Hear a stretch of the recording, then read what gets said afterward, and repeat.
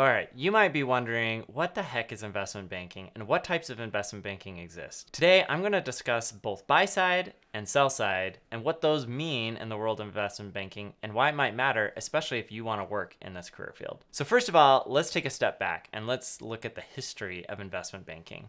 So investment banking in the US really can trace its roots all the way back to probably like the Louisiana Purchase. Remember this? This is when Thomas Jefferson bought basically half the US from France in the Louisiana Purchase. And this was largely because Napoleon was trying to finance a war and was looking for additional income. And the French weren't really doing anything with this huge tract of land. And so they bought it. But America at the time either couldn't or didn't want to pay cash out of pocket for it. And so they worked with an investment bank out of England called Barings Bank. The bank still exists today and is one of the oldest investment banks in the world. They helped finance the entire transaction by creating bonds, the first US securities that were traded on the international markets. And those bonds were used to pay France for the land, and then the US government over time paid off those bonds. That right there is a great example of an investment bank helping on both buy and sell side of a transaction. Anyways, hopefully that's a good illustration of some of the types of things that an investment bank does, even all the way back to just buying a big chunk of land on behalf of a government.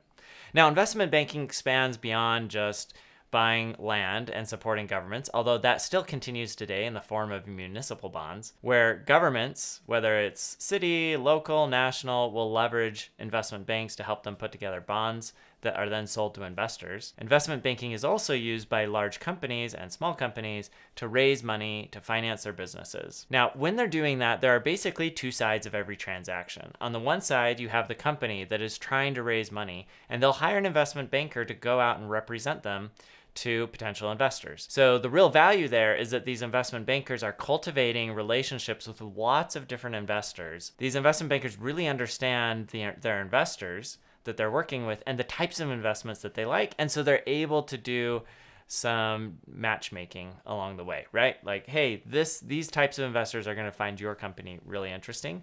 And then let's get you in front of them. Let's help you prepare and craft the best possible story, and hopefully convince those investors to invest in the company. So in that case, where the investment bankers are representing the company, that is classic sell side, right? As an investment banker, you are selling equity in that company, or in some cases, you're selling the entire company to potential investors or potential acquirers. Sometimes you'll see in the news that a company will announce that they are on the market looking to find a buyer to acquire the business. Or a large company will say, hey, we're looking to spin off this section of our overall business or this business unit. And they'll hire investment bankers to help kind of put together the whole marketing package, right? This is what the company does. This is how the financials are performing. This is the opportunity on the upside, and then take it to relevant buyers that might find it interesting. Now, in very large transactions, you also have investment bankers working on the other side. So let's say you have a company that sees that other company and says, hey, I really want to buy that other company, but I would like some help on the advisory side to negotiate the transaction, to help do the due diligence, whatever it might be. And in those cases, they'll also hire an investment bank to do that. That is more on the buy side, where the investment bankers are advising clients on the buy side.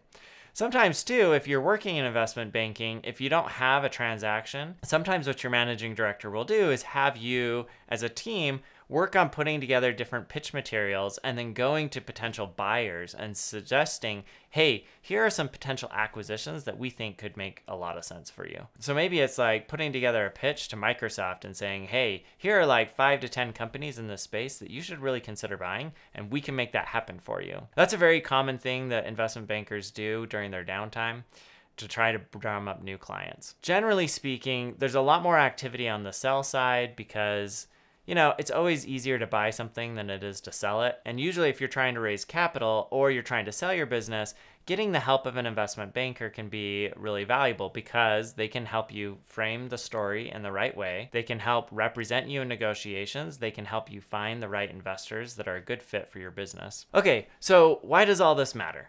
Well, if you want to get a job as an investment banker, you really need to understand what investment bankers do. I meet with students all the time. where they're like, yeah, I want to work in investment banking. And I'll ask them, what do investment bankers do? As kind of a test to see how much they know. And invariably, I get answers along the lines of, oh, well, they invest in companies and they help those companies grow. And, they're investing in public stocks and so forth.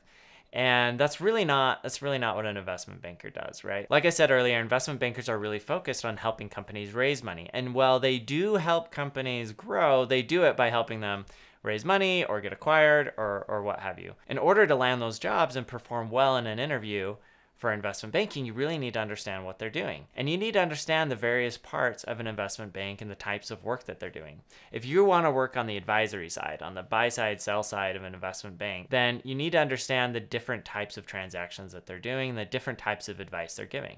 Maybe you want to work on the more government side of things and work on the muni desk. Maybe you want to work on the IPO side where you're taking hot companies public. Or maybe you want to work on the M&A side where you're helping companies acquire one another and you're advising one side or the other in that transaction. Maybe you want to work in the leveraged finance division of an investment bank where you're working directly with private equity firms and helping them structure the overall transaction with the various levels of debt, right? Senior debt, mezzanine debt, etc. Because ultimately you really want to work in private equity, and that can be a great launch pad for that. Maybe you don't want to do any of that advisory work and you really want to work sales and trading and work a sales desk where you are working with clients to get them in and out of different public securities, whether they're equities or bonds. Or maybe from an investment banking perspective, you're like, hey, what I really love doing is deep research. And I want to spend my time researching stocks and industries. In that case, you'd work in the market research division, which can be a great place to cut your teeth on evaluating stocks and doing really deep research that can be beneficial to landing careers in other places like venture capital. Investment banking can be a fast-paced environment with lots of dynamic things going on where you're helping companies and you're moving millions, if not billions of dollars around and advising some of the biggest companies and investors in the world. So if that's for you, dive into some of my other videos, learn more about what venture capital, private equity, investment banking is really all about. Check out my video, What It's Like Working in Private Equity. Thanks.